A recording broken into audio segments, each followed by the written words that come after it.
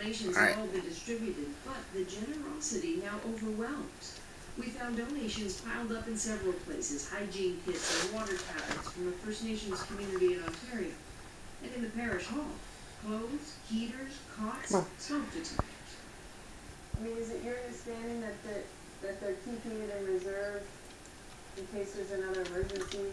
Well, I don't think people know about these, if you want something to go see somebody. Most of this has sat here for weeks.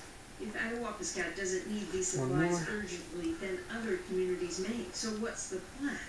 Chief Teresa Spence says they're working on it, like everything else, it seems. We don't have the manpower to do everything right now. Spence now heads to the First Nations Summit, aware there's dissent in her community and expecting intimidation in Ottawa. I know that as a leader, the government's not going to really respect me or see me as a